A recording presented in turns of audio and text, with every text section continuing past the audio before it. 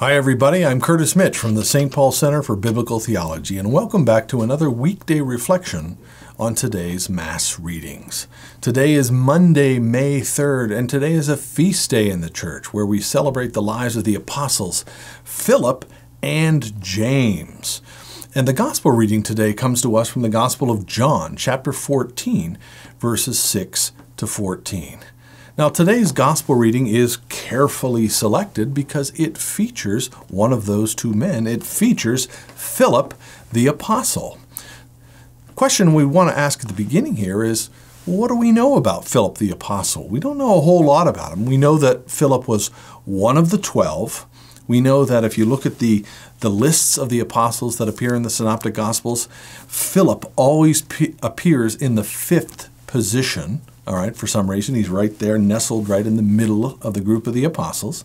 We know that Philip was from Bethsaida of Galilee. Right, that's a little town on the northeastern shore of the Sea of Galilee, right where the Jordan River comes into it, into the top end of the lake. And this lake town also happens to be the same hometown as Peter and Andrew. So Peter, Philip, and Andrew all grew up together, if you will, in the same town.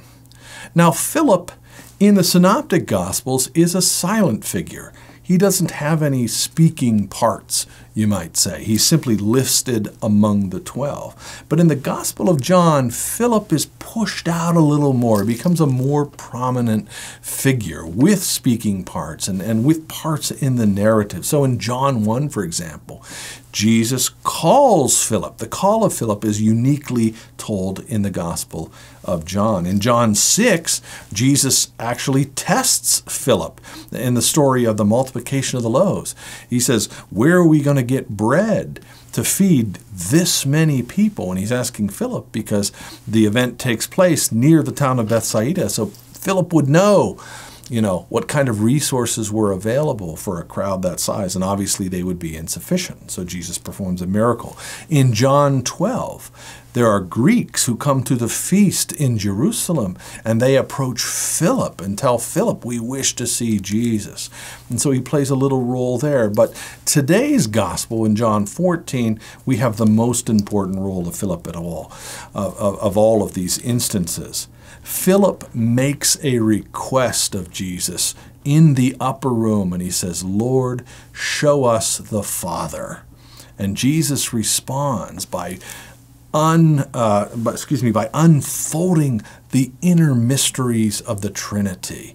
All right, that's what's taking place in today's reading. We're in the upper room after the foot washing, in the midst of the Last Supper.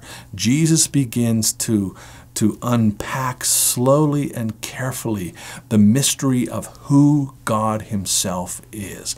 God who is Father, Son, and Spirit. So let's take a look at today's passage, and then we'll try to explain a few basic things. It begins in verse 6. Jesus said to him, that is to Thomas, who just asked him a question, I am the way and the truth and the life. No one comes to the Father but by me. If you had known me, you would have known my Father also. Henceforth, you know him and have seen him. That's the key thing that Jesus says. And Philip says to him, Lord, show us the Father, and we shall be satisfied. And Jesus says, have I been with you so long, and yet you do not know me, Philip? He who has seen me has seen the Father. How can you say, show us the Father?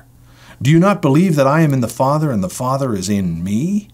The words that I say to you, I do not speak on my own authority, but the Father who dwells in me does his works. Believe me that I am in the Father and the Father is in me, or else believe me for the sake of the works themselves. Truly, truly, I say to you, he who believes in me will also do the works that I do, and greater works than these will he do, because I go to the Father.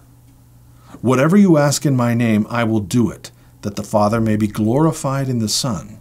If you ask anything in my name, I will do it. So what's going on in this reading here today. Jesus is making known the Father in a new and unique way. He's actually, this part of the gospel is actually building upon something that was said back at the very beginning in the prologue to John's gospel. That would be the very first 18 verses of the gospel. And in that final verse, John the evangelist says, "No one has ever seen God," right? But Jesus, who's the only begotten, he has made him known. So this is the curious thing. This is the starting point for the revelation of the Trinity, is that no one has ever seen God. And yet now, with the incarnation, something unprecedented is happening. All right?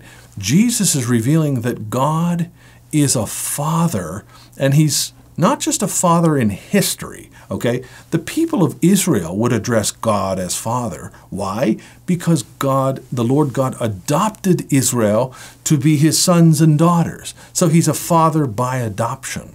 But Jesus is talking about a whole nother level of fatherhood in God as he begins to make known who God really is. Okay? God, he says, is a Father in eternity, because God has an eternal Son. His fatherhood is not just something that takes place in history. He doesn't become a father in history. He is a Father for all of eternity because he has an only begotten Son. And now the remarkable thing is that through the incarnation, which is the Father sending that Son into the world, now the Father is being revealed. How can you say, "Show us the Father," Jesus says to Philip? Because if you've seen me, you have seen the Father. Well, wait a minute. I thought Jesus was the Son and not the Father. Well, indeed he is. But the Son's duty, if you will, the Son's unique prerogative is to be an image of the Father and to reveal the Father and to make him known. So now we're learning, Jesus is teaching his disciples that knowing me means knowing the Father, and seeing me means seeing the Father. St. Paul captured this in one of his letters in the book of Colossians, chapter 1, verse 15, where he says that Jesus is the image of the invisible God. Jesus makes visible something that is utterly invisible because, as John's prologue says, no one except the Son and the Spirit have ever seen God. And yet Jesus comes in the flesh to make him visible, to make him known. Well, that's the first thing. The second thing that I want to point out here in today's reading is that Jesus is basically answering two important questions. The first question is, well, what is God really like? What is God really like? God is really like Jesus Christ, Jesus of Nazareth. By saying, "He who has seen me has seen the Father," Jesus is saying that when we look at Christ himself, we look at his life, we see the love of Christ. When we see the love of Christ, we're seeing the love of the Father on display in our midst. When we look at the compassion of Christ for sinners and for those who are suffering, we're seeing the compassion of God in action, made visible in the incarnate Son. When we hear the wisdom of Christ, we are hearing the wisdom that comes from God. It's the wisdom of the Father. God is making himself known. And so what that means is that, and this brings us to the second question that Jesus is answering, if we were to say, why the incarnation? Why did God become man? Well, for two reasons. The obvious one is the one we know. God became man for our salvation. He came to pay the debts of our sin, right? To love the Father for all the times we have refused to love the Father by breaking his commandments. So he's come to save us from our sins. But the incarnation and the coming of the Son is more than just an act of salvation. It's also an act of revelation. God is opening himself up to us. He is introducing himself to the human race in a new way through Jesus the Son. And God is showing us that we were created to be in a relationship with him. Okay? And when Jesus reveals that he is the eternal Son of the Father, and that the Father and the Son have a spirit as well, he's showing us that God has always been a relational being. Right? There are relationships within God, and God is now opening that up to you and I. He is calling us into a relationship that already exists in eternity, in the ebb and flow of divine love and knowledge between the Father, Son, and the Spirit. And that's what we're called to. We're called to a relationship, and a relationship with God is an adventure of discovery. I'm still learning new things about my wife and kids every day, just as you are. Imagine how through eternity we will be constantly learning new things about God. All right? That's the adventure that is Christian discipleship. It's about entering into this relationship with God, who has not just come to save us, he's come to reveal himself to us, to invite us into a relationship of communion and love with him now in history, and of course with him for all eternity.